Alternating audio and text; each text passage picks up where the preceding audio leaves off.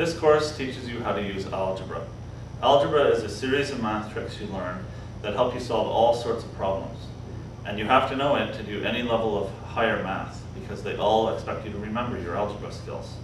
Let's start with the 4 basic skills of algebra. Addition. X is an unknown.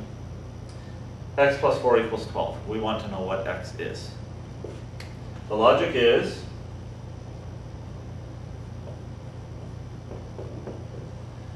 I am adding a 4 to my variable, but I don't want that 4 with the variable. I want to move it to the other side of the equal sign so that I can get my variable isolated, alone. Since I am adding 4, what is the best way to get rid of that 4? You do the opposite. You subtract 4. If you add 4 and then subtract 4, they cancel out. The rule of algebra, though, is if you subtract 4 on the left side, you have to subtract 4 on the right side. These cancel and you end up with x equals 12 minus 4, which is 8. You have your answer. Now, subtraction. X minus 4 equals 12. What is x? We have this minus 4 with our x. We don't want it there. We want to isolate the x.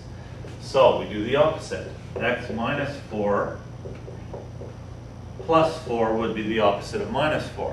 But if we're going to do a plus 4 on the left, we have to do a plus 4 on the right. These cancel, and we end up with x equals 12 plus 4, which is 16. We have our answer. The adding and subtracting rules are pretty much the same thing. You just do the opposite in order to eliminate the number, and that results in the number going to the other side of the equal sign. Multiplication. 4 times x equals 12. Our x to be multiplied by a 4. We want to do the opposite so we can get rid of it. So we divide by 4, because division is the opposite of multiplication. If we're going to divide the left side of the equation by 4, we must divide the right side by 4. The 4's cancel. Our x is isolated, which is what we wanted, and 12 divided by 4 is 3. We have our answer. Division. X divided by 4 equals 12. What is x? If I am dividing my x by 4, I want to do the opposite. I want to multiply it by 4. So we multiply 4 by that left side. If we're multiplying the left side by 4, we have to multiply the right side by 4. These cancel. X is now isolated and is equal to 12 times 4, which is 48. So the rule of algebra, regardless of which operation you're doing, is you look at the number that is with your variable that you wish you could move to the other side. You look at how it's being put with your variable, and you do the opposite, which will cancel it out.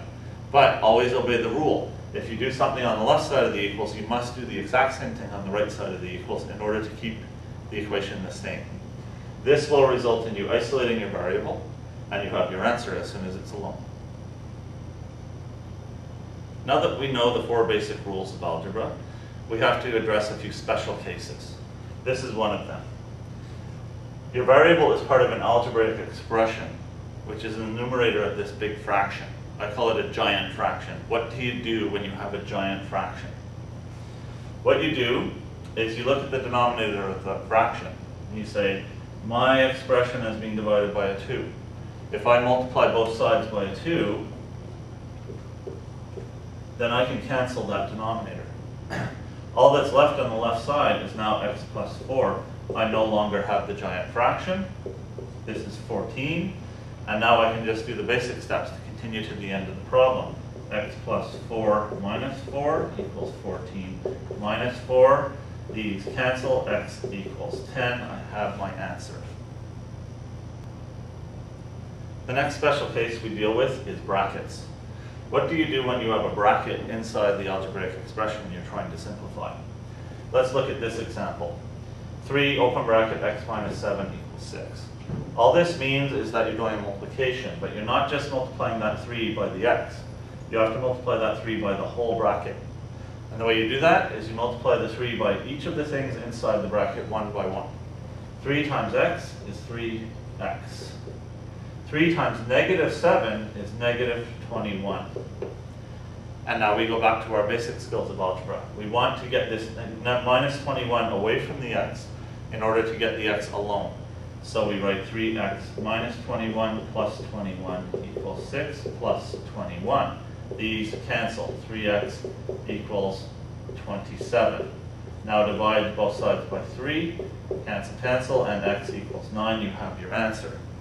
What if you have a long expression like this with brackets in it? You have to be careful. You have to say to yourself, I want to do these multiplications to get rid of the brackets before I try to answer the final question. This is -2. Because it is being subtracted, it's a -2 that's being multiplied by the contents of this bracket. So I say x. -2 times x is minus 2x. And -2 times 3 is minus 6. Notice how this sign seems to change because of the negative number being multiplied by the positive. Here we have -3 times x, that's minus 3x.